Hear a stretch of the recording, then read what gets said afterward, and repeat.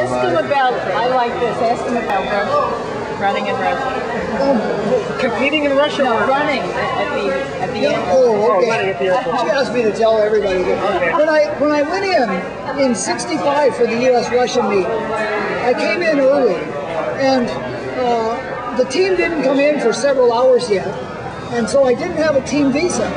So I just have to sit there and wait for them. So I put on my running stuff and I went out to the side door and I decided I was just going to run around the airport. In Russia, you don't run.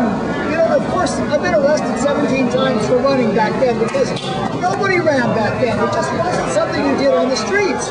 And I come out of this airport and I start around around the airport, and I'm running on this little road on the side of the runway, and I see this.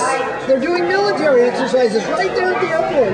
Just full of soldiers with bayonets attached to guns come jumping out of the back of the truck, and they head in my direction. So I wanted to get out of their way, so I just took off. And I got all the way up around to the end of the airport, and I'm coming around, and there's another truck with the guys with the bayonets, and they're getting out on this end. So I scoot around. I had to sprint to keep, from getting in their way.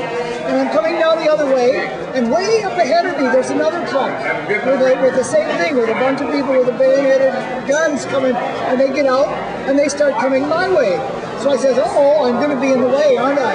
And I wondered, you thought they were for somebody else? Yeah, I didn't know what they were doing, training. Yeah? And so finally they get up to me, and I'm surrounded by these guys.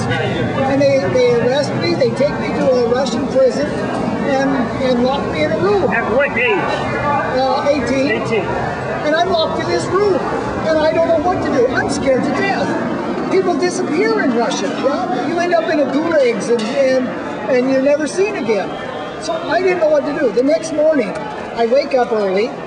Actually, there's this blaring music, and then these commands in Russian, which I didn't understand, and they had everybody doing calisthenics, I think, because they're going, один, два, три, четыре, один, два, три, четыре. And I just sit there, and I'm so stunned. And then all of a sudden, all of the doors open up, and I see these people going, all marching down the hall all together. So I just stayed in my room, and because I couldn't understand them, I said, they can't be talking about me. And when the door starts to slowly close again, and I put my shoe in the door, and it stops it from closing, and everybody marches down, and then all of a sudden it's quiet. And I push the door open, I look down the hall, there's nobody. And I go down to the end of the hall, and I look through this little bitty porthole in the door, and there's a guard standing on the other side.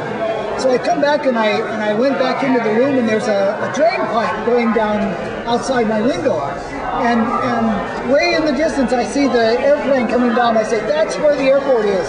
So I shimmied down the drain pipe and ran just as hard as I could towards that airplane. And got back to the terminal, opened the door, and there's the American team that just come in, and there's all these USA bags. I was never so happy to see a USA bag.